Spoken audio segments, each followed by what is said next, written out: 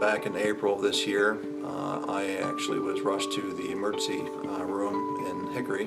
The day that I received the call that Randy was going to the emergency room was, obviously one of the hardest days of my life. My kids were there. We found out pretty quickly that it was serious. I had what's known as end-stage renal failure. That's kidney disease. Dialysis was going to be something that I was going to be living with for a long time until I actually would receive hopefully a kidney from a donor someday. We had hoped that a kidney might become available in 7, maybe 10 years. I went ahead with the testing with him, and we found out in November that I was a match. Karen was a perfect match, and it was just unbelievable to both of us and extremely exciting. To be honest, I struggled with that decision for a little while. I really didn't know if it was right for me to put both parents of our children kind of in danger and at risk.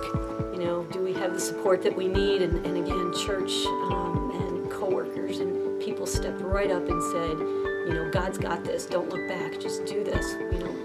He will take care of every need. We will do what you need. We are there for you. We are praying for you. It's all good. You're going to be okay. We both went to Wake Forest Baptist Hospital and began the process of our surgeries together. People at church began to ask what more they could do, and were we okay financially? And that for me was the biggest and the hardest hurdle of all. We just, with a son in college and the day-to-day bills, and family had been through 3 prior surgeries that year, and we had been through a job loss.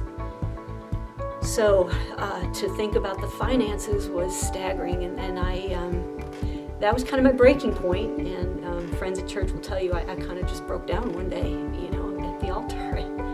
They came to me and laid their hands on me and said, don't forget that he's got this. This will be okay.